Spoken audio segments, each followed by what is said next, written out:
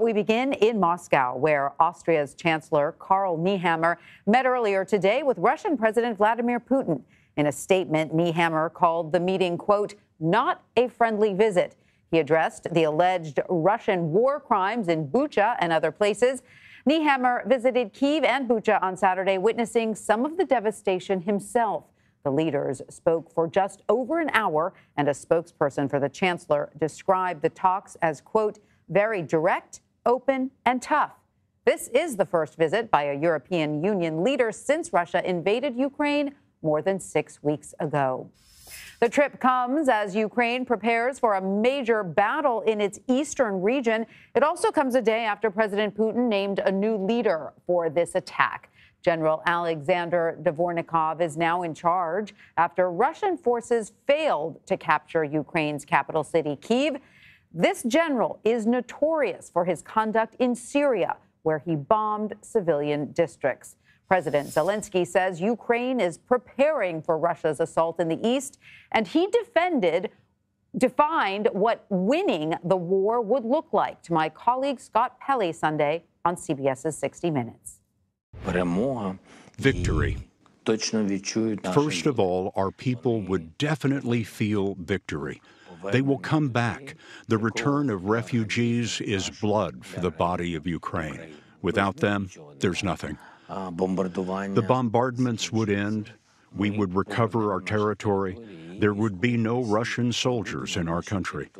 Yes, I understand they will not withdraw from Crimea and will be arguing and negotiating for one territory or another in the south of our country, the Donbass.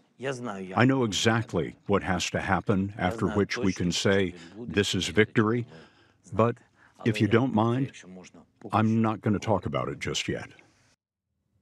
Joining me now from Ukraine is CBS News foreign correspondent Holly Williams. Hi, Holly. Great to see you. So there have been a number of visits at this point by foreign leaders to Ukraine, and now we know Russia is engaging in its first in-person meeting of an EU leader. So what is the significance of all of these meetings, and are they expected to move the needle at all?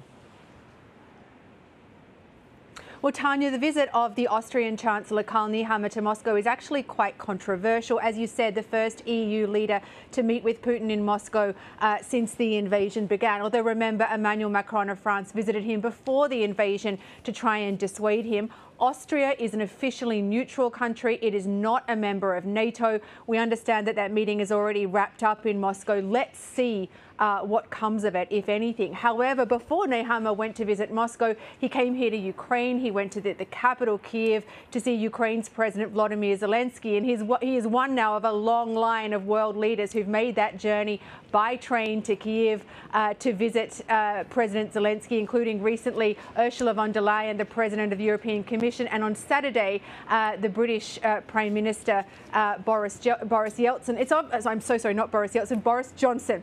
It's obviously highly symbolic what they're doing. It's a symbolic show of support for Ukraine. The Ukrainians are enormously grateful to support from the West, from Europe and the US. But remember, running alongside that is also a growing sense of frustration because the Ukrainians, not just President Zelensky, but all the way down to ordinary people, want more help from the EU and from the US. They want more weapons so that they can better defend their country. On a personal note, what I found fascinating was the video of Boris Johnson and President Zelensky walking through the center of the city in Kyiv. I mean, they had a security detail with them, but they were walking around chatting with ordinary people. And that tells you something about how much the security situation in Kyiv has improved. Because remember, as far as we know, Zelensky has spent most of the last few weeks in a bunker. That was astonishing video, and it does send a very strong message, seeing those two leaders walking through the streets of Kyiv. I agree, Holly. So, as you know, Ukraine is preparing now for this major battle in the east. What are you hearing from Ukrainian soldiers as well as civilians? How is morale?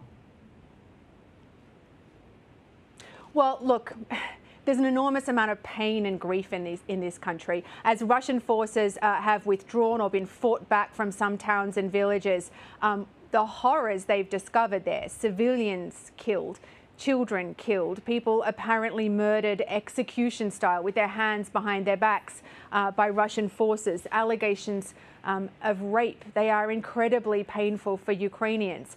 Imagine that was happening in your country. On the other hand, there's a very clear sense of pride in this country that Ukraine won the battle for Kyiv and Russian forces withdrew across that section of the border. And I think from what we've seen, morale is very high, both within the armed forces, the soldiers who we talk to, and ordinary citizens. Now, though, Russians, we understand, have been regrouping across the border and preparing for what is expected to be a major escalation in the east as Russia switches its focus out there. We've seen these new satellite images showing what looks to be a more than 8-mile-long column of Russian vehicles headed to that section of the front line in the east. And military experts say that it may be much harder for Ukrainian forces to do what they did around Kyiv in the densely populated areas there, including guerrilla tactics. It may be much harder for them to use them or use them successfully in the less densely populated areas in the east. All right, well, Holly Williams in Ukraine, thank you so much, and please stay safe.